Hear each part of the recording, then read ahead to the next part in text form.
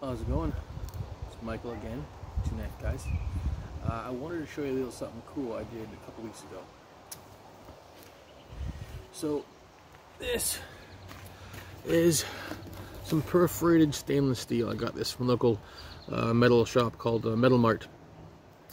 You may have seen those bush pot racks designed to go in a bush pot. So you can have a little rack to bake things on.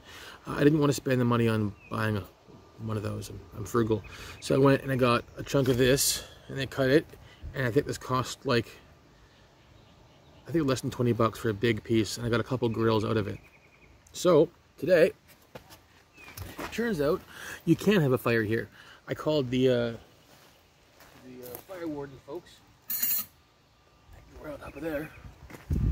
And in this area, there's a open fire ban. I was confused, so he said you can have a campfire, but you can't do any clearing. You can't clear property with big fires, but you can have a small one for camping, for cooking.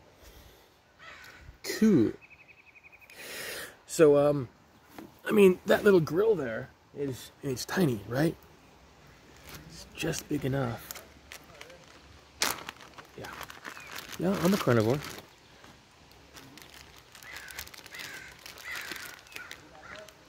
One rib. One single small beef rib, but this is going to be lunch today.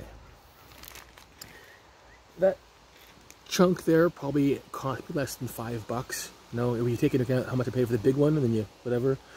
And it's tiny. I mean, that fits like in a sleeve in your backpack. You don't need to bring a big grill with you, or a big barbecue. If you got something like that, you're going to a campsite where they have the fire rings. Bring your own small grill, plop it on top of theirs, it's clean, go to town. If you've noticed, there's a bit of a theme to these videos that I do. I am what I believe is a very cost-effective person. I try and be frugal, thrifty. I'll spend money where I have to and where I need to, but if I don't have to spend the money on something, I'd rather not. I assume that a lot of people are like me. If you can find a less expensive way to do something and get the same results, why not?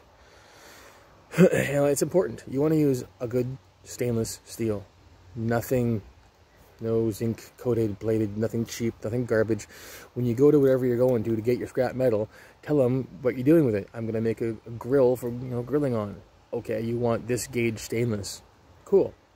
They also have expanded, which you can Google, expanded metal. Looks pretty cool. They were out of stock of that, and I think that might warp over high heat too much.